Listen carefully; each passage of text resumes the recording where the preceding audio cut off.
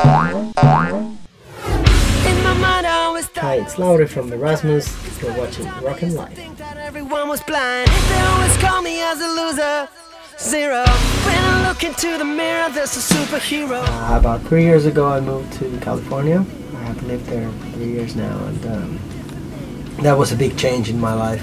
Some of the songs that were born in America while Pauli came over to visit me, I think they have a little influence of the LA vibe.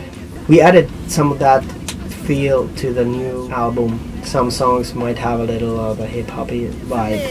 Never could express myself to get the words right, but I'm a different man when they toast to me. There was a moment, there was a band, there is a still band called Europe. They have a song called Final Countdown, and I was on the 2nd grade when I heard that song for the first time, and I totally felt it. I think it is a powerful song. Even today, it's a little bit funny, but it's really like uplifting. We performed in front of our school class in the 2nd grade. It was one of the moments when I felt the power of music.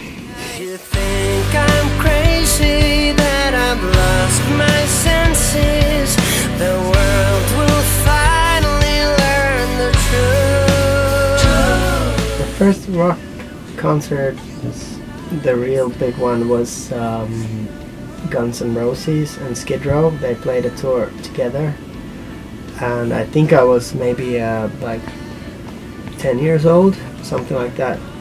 And my sister, I have a big sister, and she took me to this concert, and I was really blown away. I was a big fan of especially Skid Row at that time, and see that performance, it was like mind-blowing to me.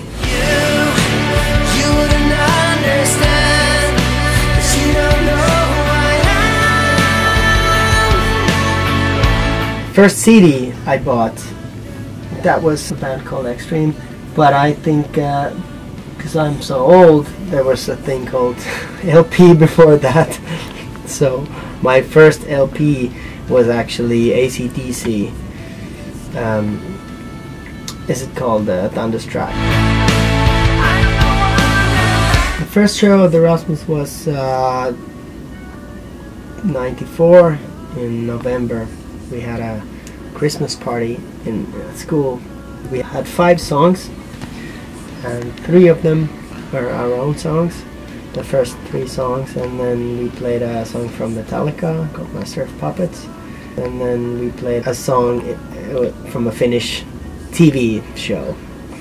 That's kind of a joke. So.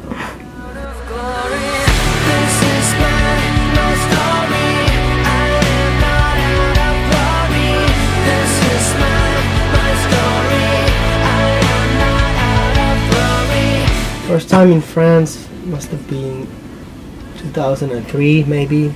We played this Ylönen.